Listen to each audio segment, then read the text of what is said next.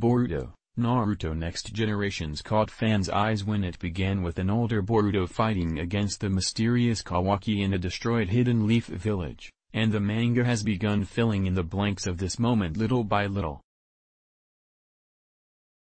After exploring the connection between his and Boruto's karma marks, the latest chapter of the series makes a startling reveal about Kawaki.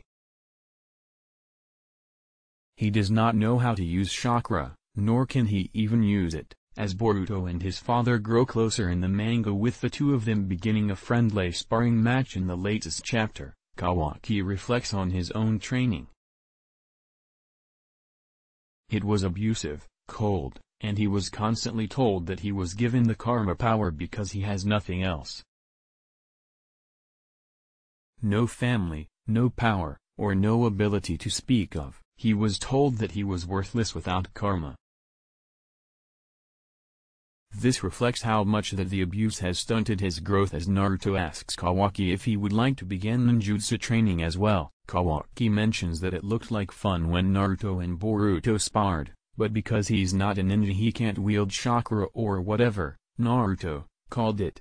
Naruto tries to ease Kawaki's worry by explaining that chakra isn't wielded exclusively by ninja and is merely a binding force that they tap into for their abilities.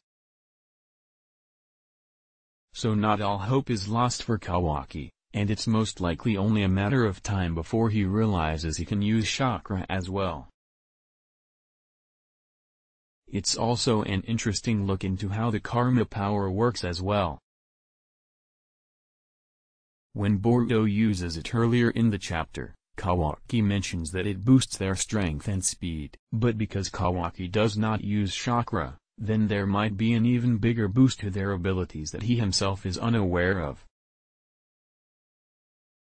Zero comments. He chooses to work with Boruto and Naruto in order to find out more about their karma to get rid of the marks, and figuring out what the ability does to their chakra will go a long way toward making a dent in that goal. Originally created by Masashi Kishimoto, Naruto ran in Shueisha's Weekly Shonen Jump for 700 chapters.